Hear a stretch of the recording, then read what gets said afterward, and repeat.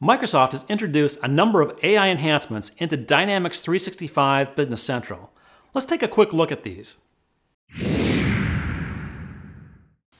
The first thing I want to look at is the customer ledger entries from Business Central.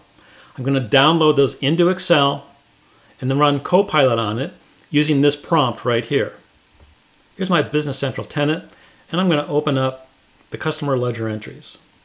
This is a standard list in Business Central. I'm going to look just at the invoices. So I use that filter there, and then I'm going to download it into Excel. So here's the data direct from Business Central. I want to save this up to the cloud so I can use Copilot to analyze this data. I'm going to upload it right here. And as soon as I do that, that activates Copilot. You can see it lit up here. This is the way it looks in the Office apps. It's an icon here. I'm going to click on that. The way that generative AI usually works is that that user provides a prompt. Copilot will take that and give results. So I'm going to put my prompt in right here. You can see it. And then I'm going to start Copilot. And we'll watch it go. It'll take a little while.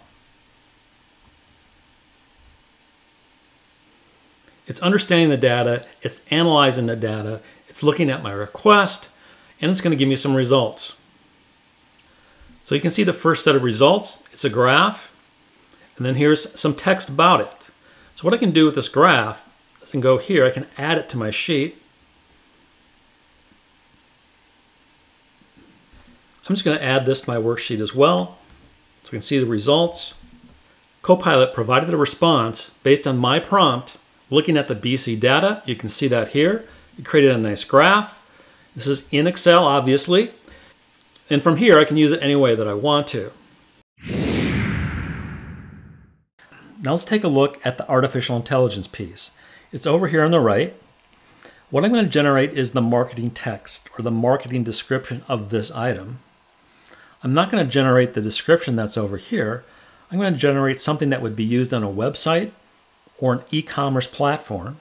So let's go ahead and do that. I'm going to create with Copilot here.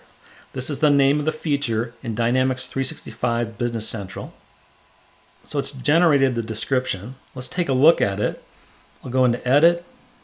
We can see the whole description here. And there's different formats I can use.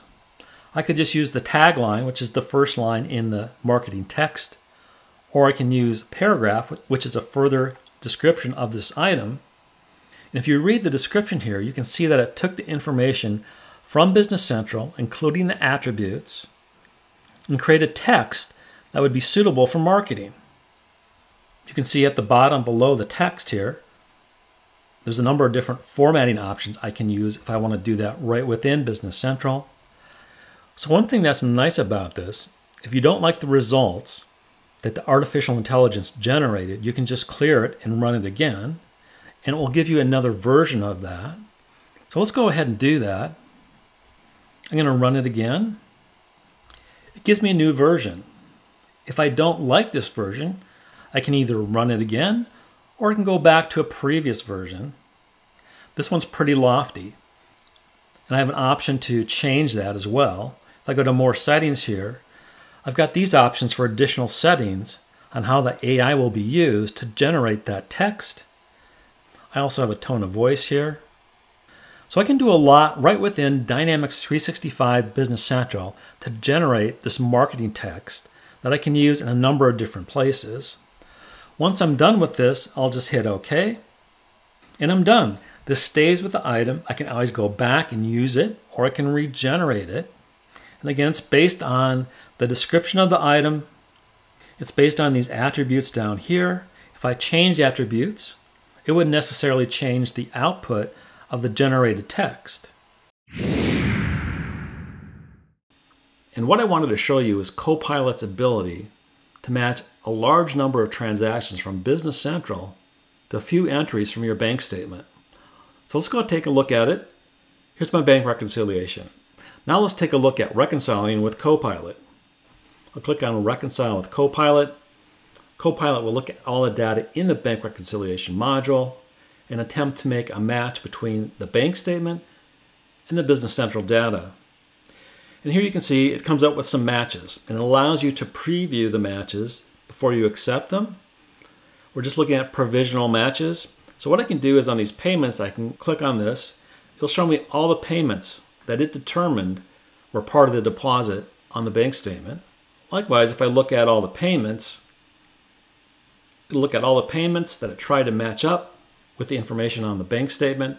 And even though the auto-matched functionality in Business Central picked up nothing, Copilot was able to match 2 lines of the bank statement to lines within Business Central. So I'm going to go ahead and keep this. So it now shows the amount being applied, and I'm done with this reconciliation. What Copilot did is looked at the information in Business Central. The dates were a little different. Copilot said that's okay.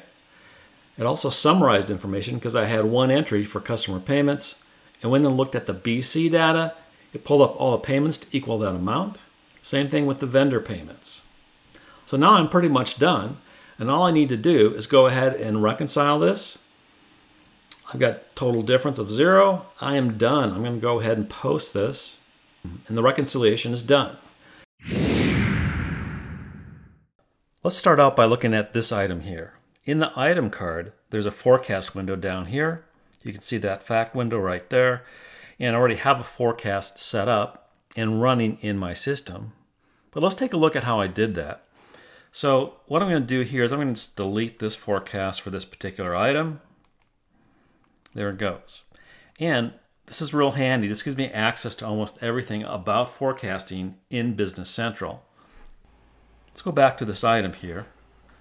There's not a sales forecast available because I deleted it earlier, but we can run it for this item right from this page. So we'll go to Actions, Forecast. So we'll update the forecast. And you can see here that this is a combination of those 2 methods that we looked at earlier. What's nice about this is from this screen, you can change those time series methods and take a look at the results. So if I wanted to do that, all I need to do is go to Forecast, Forecast Settings. I can select a different method here. Let's just go with the ETS. I'll save that. I'm back at the screen. This still has the old forecast in it, but let me run it again. You'll see it change slightly. So now it's moved up. It's just using the one method, and the forecast is a little higher. This is the sales forecast. I can also look at the inventory forecast. And I can see I already have a problem. Before we continue, if you like this type of content, the best way to support us and to help others find this content is to subscribe to our channel, activate the notifications, and share your thoughts in the comments section below. Thank you for helping us grow this channel. Let's get back to the demonstration. It's easy to create your own model. It's easy to do. Just create my model. And what it does is it looks at the data in your system and creates a model to fit your system, your data, and your business. And then it will predict the likelihood of open invoices being paid on time or not. So I've recently run this, so let's take a look at the results. One way to look at the results is go to the Role Center for Business Manager, and you can see I've got a message right here. It says these are invoices predicted to be overdue. Let's take a look at them. Now my system date is June 30th, 2024, and I recently posted this invoice with a document date of 6/30/2024. Without the predictive analysis, the system would assume that this invoice would be paid on a timely basis based on the terms for this customer and this invoice. Let's go to the right here and look at the payment prediction. Here's the payment prediction here. The system is looking at this particular customer, this particular invoice, and predicting that this payment will be late. Even though this customer is given a month to pay, you can see that the due date is not until July 30th, 2024. But the system is saying it's probably going to be late. It also assigns confidence to this prediction. You can see in this case, it's very high. One of the best ways to look at this is on the Role Center for the accountant. If I scroll down here, I have the cash flow forecast right here.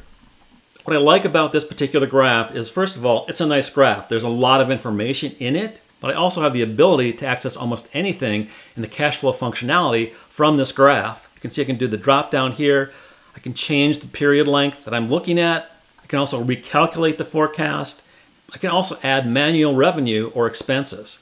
So for example, if I go into expenses here, I may want to put payrolls in here because payrolls are coming up on a regular basis. It's a hard number. I can enter those, and that will affect the reporting on my cash flow. So let's do that. I'll just add that one number. You can add as many as you want to. You can go back and edit them if you want. Once I've done that, I can just recalculate the forecast. I recalculated, it's changed the graph, but let's take a look at some of the specifics on this graph. If I go over here, I can see the composition of my cash flow for this period of time. We're looking at 1 month. You can see where all the cash flow is coming from and where it's going, receivables, payables. You can also see down here at the bottom, Azure AI is also adding some information. We can drill down to any of these buckets within the graph and get more information. So for example, I'll get a look at my liquid funds here. Let's click on that. It shows me the accounts in which the cash exists today. Let's go back. We can look at the Azure AI here. So the Azure AI is adding some entries in different sections. You can see that payables, purchasing, receivables, based on that model that we just looked at. If you're not yet using cash flow forecasting in Dynamics 365 Business Central, you should really try it out. It's pretty easy to set up. And I think once you get used to the graphs and the reporting, you'll really like it. So what I want to do is I'm going to create a user document that shows how to create a general journal entry in Dynamics 365 Business Central. And what I need to do in Copilot is to give it a prompt so it knows what to do. So let's use this prompt.